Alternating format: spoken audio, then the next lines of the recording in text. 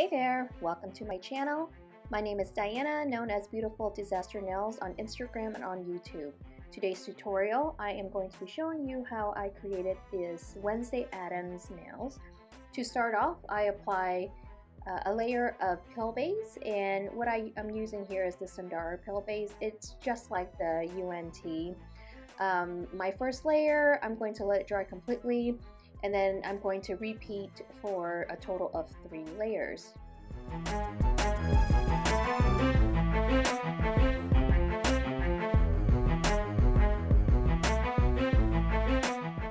The majority of the dipping process, I am going to speed it up. I doubt that you're going to want to sit here the entire time and see me dip. I'll come back when I have something interesting to pop in and tell you.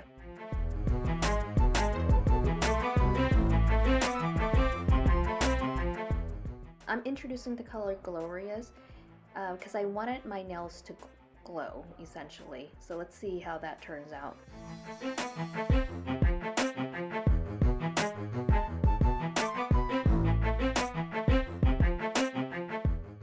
So as the base for my ombre nails, I'm going to use this color Glowrius, and then I'm going to scrub in.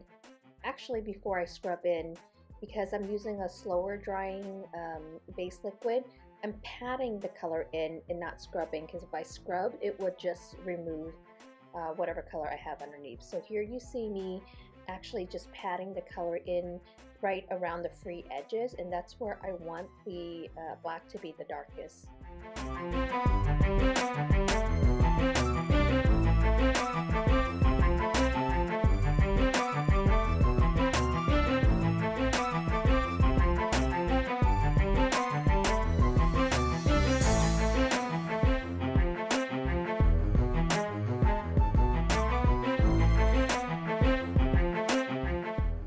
What you see me doing here is using the Glowrius as the inside of the halo, and it wasn't depositing enough color because I believe this goes on more of a clear versus a white.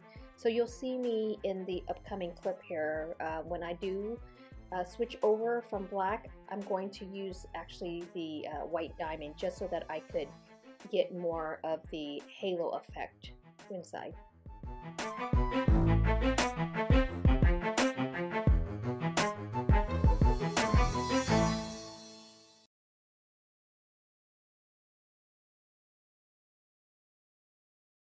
This is where you see me scooping up the white diamond, which is just a straight up white, and I'm attempting to get the middle a little bit more whiter.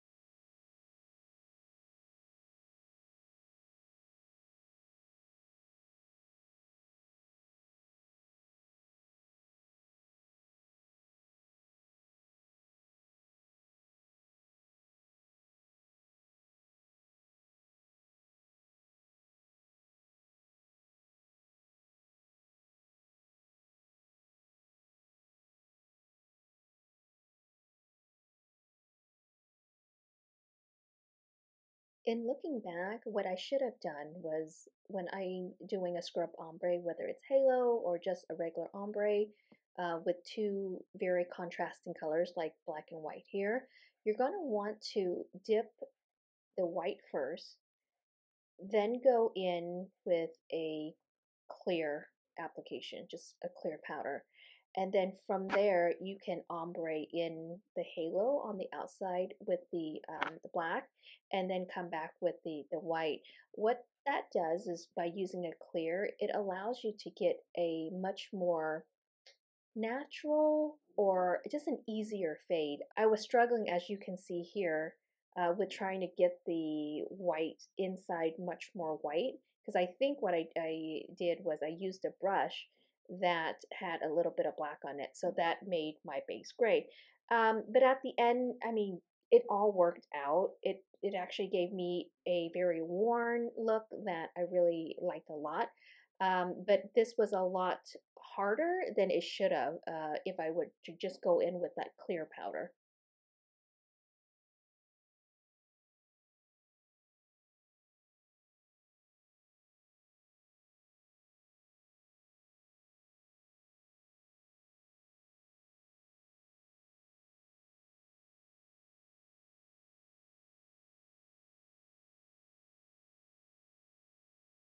I always end a halo ombre with the darkest color right on the perimeter, outside perimeter of the nail, and then keeping the inside more faded. So you see me here just running my brush right on the outside perimeter of the nail and the free edge in the cuticle area.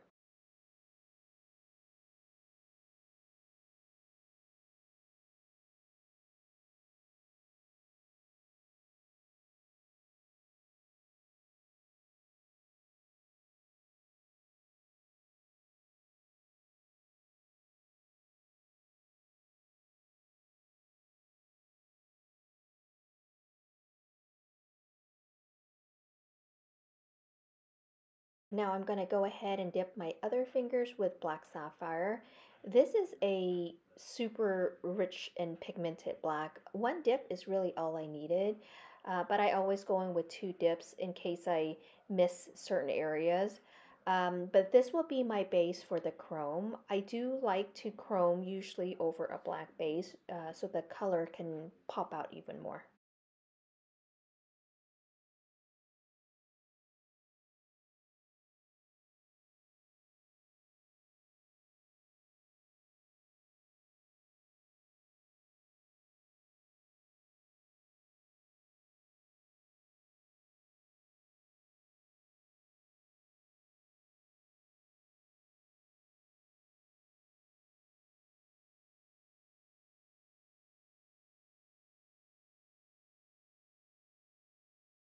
To chrome, you're going to need a no wipe top coat. I'm using Triple D's Delicate Gel, and I'm using Phoebe's Duochrome from the Nail Stamping Queen. This is going to give me that purplish background that I'm looking for. When you're applying the top coat, go a little bit more generous on the application. If possible, float the gel on your nail. That rhymes.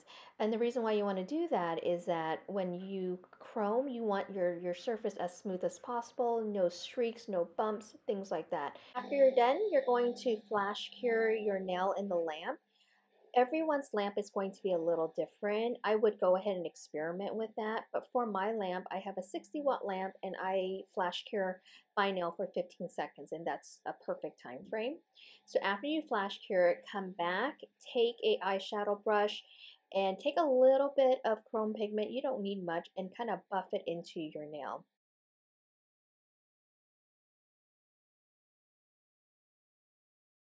After you're happy with the chrome, pop it back in the lamp for a full 60 seconds. After it's cured, take a duster brush and dust off the extra chrome.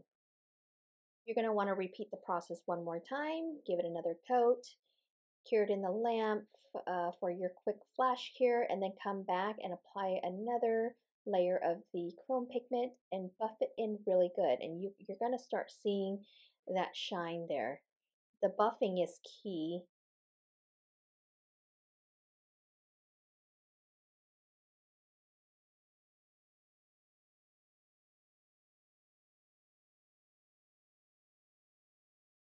Look how shiny that metallic is. I just love this look. Now seal it in with a layer of top coat. The reason why I'm doing that is I'm going to be painting some nail art on top of this. And in the event that if I mess up, which sometimes I do, I can quickly wipe it off and it's not going to disturb the chrome.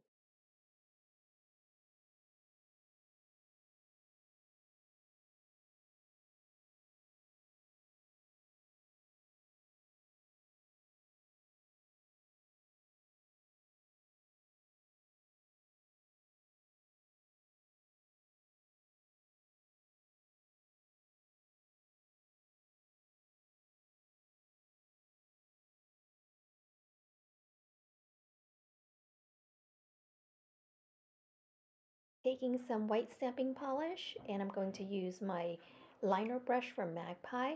We're going to paint the spider web.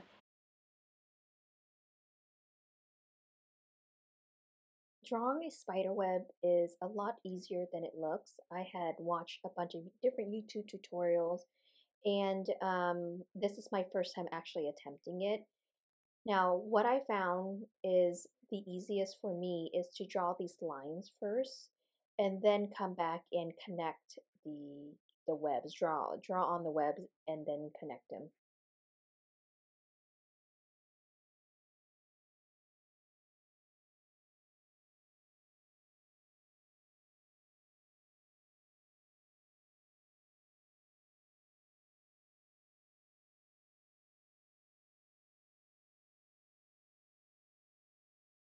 had to work fast because me using stamping polish, it dries rather quickly. So I had to really move fast because the polish on my palette and on the brush, it was starting to already dry.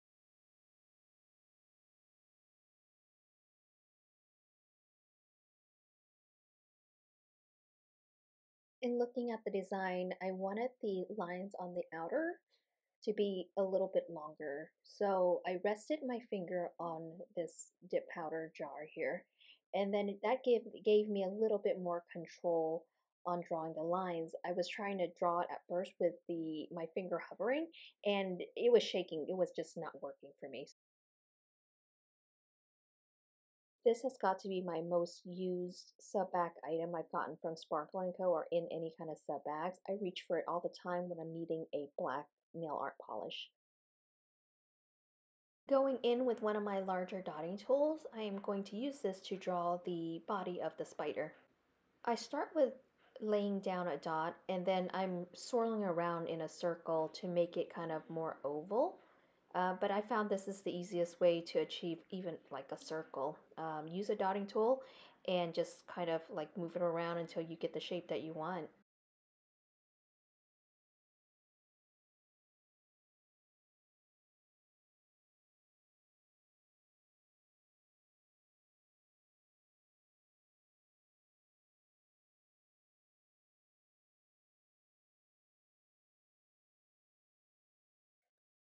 Now we're going to draw the legs of the spider. I don't know if it has arms and legs, I guess. But I looked at pictures of what a spider should look like, and I just kind of like mirrored that. I mimicked it.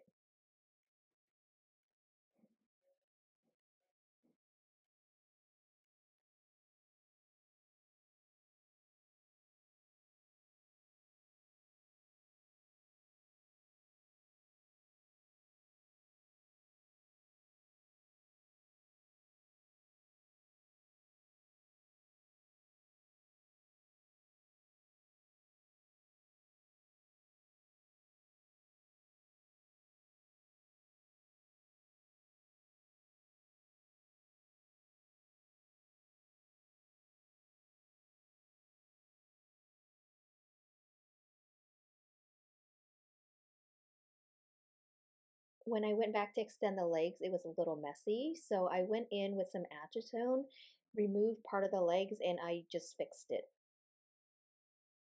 For my pinky and middle finger, I'm going to be using the decals from Poshy Nails called On Wednesdays We Wear Black. I'm trimming away all the white areas just to leave the image.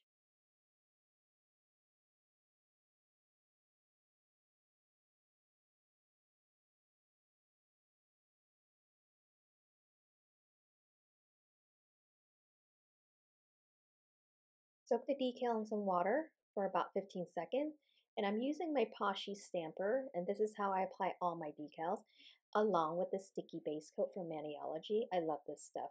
So while your decal is in the water, go ahead and apply a layer of the sticky base coat. It should roughly take about 15 seconds or so for the sticky base to dry enough. You don't want to apply the decal when your sticky base is too wet because it's going to slide right off, but you don't want to wait too long because then the sticky base kind of goes away. Now taking your decal, putting it on your stamper color side down and just slide the back right off.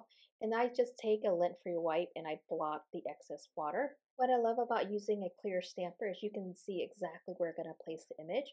When you're ready, line up your image to your nail, press it all the way down, and then rock it back and forth, and there you go. I noticed that I have a little bit of wrinkles on my nail there, and I'm not going to try to release the wrinkles only because it might rip, so I'm using the stamper to just kind of press it down a little bit more. But at the end of the day, a little bit of wrinkle is not going to affect the decal. It's going to hardly show as well. I'm cutting out the stripe decal so I can use it on my pinky.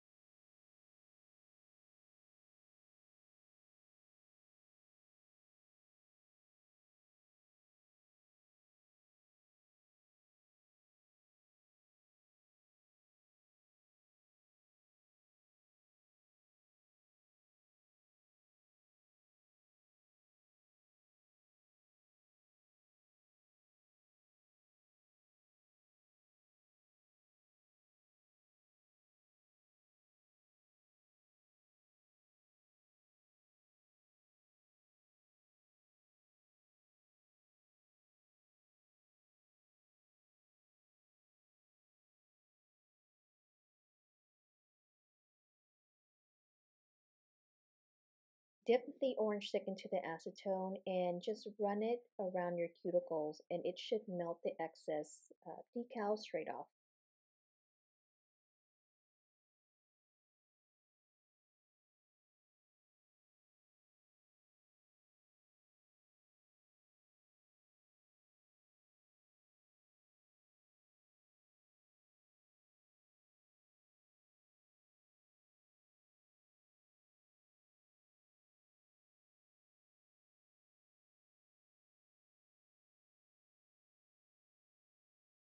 Taking a flat cleanup brush, I'm going to dip it in some acetone. Remove some of the acetone so that you can control how much product you have on your nail. And then just kind of clean up your cuticle area, and then also remove the extra decal on the free edge and side walls.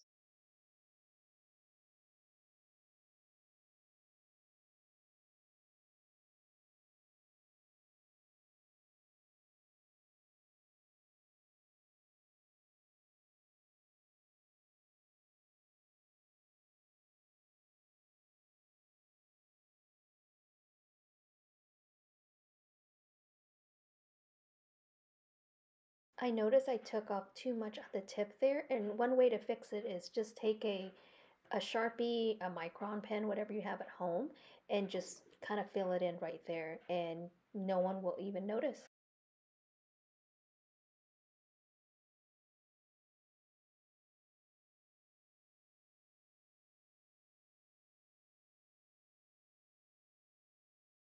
Now that we're all done, you're going to want to gel top coat all of your nails to protect the design.